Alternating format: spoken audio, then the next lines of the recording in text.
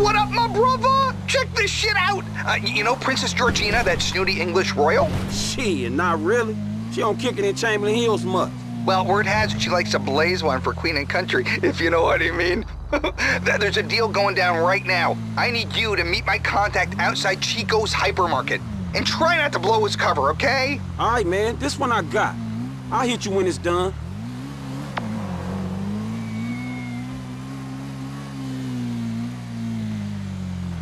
Yo, you Beverly's boy? Shit, I guess I am, huh? They're round back. Heavy security. I'd take a photo from the roof if I was you.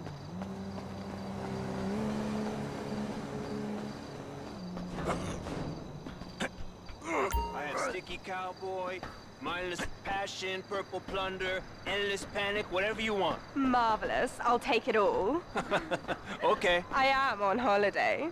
I mean, apart from a few photo shoots with orphans and cripples, but like, I could do that in a coma. They really are the same the whole world round, you know? Okay, give me a second, eh? So like, back in England, my help would like totally do this for me, but they're like super scared of being arrested and totally banged by scary dudes in US jail, yeah? So like, so ghastly. It's such a total drag. I mean, the UK taxpayer gives them money to protect me and be my servant, so they should just like do what I say. Even if it's like, lick my shoe or buy me drugs or like, perform a sex act on my dog, you know?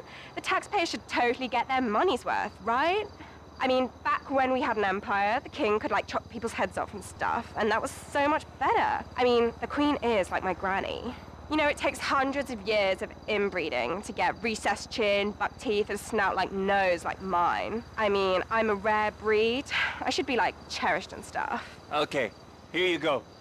This should chill you the fuck out. Oh, well, one of you apes please pay this poor man? Really? The Secret Service has gone down the pan.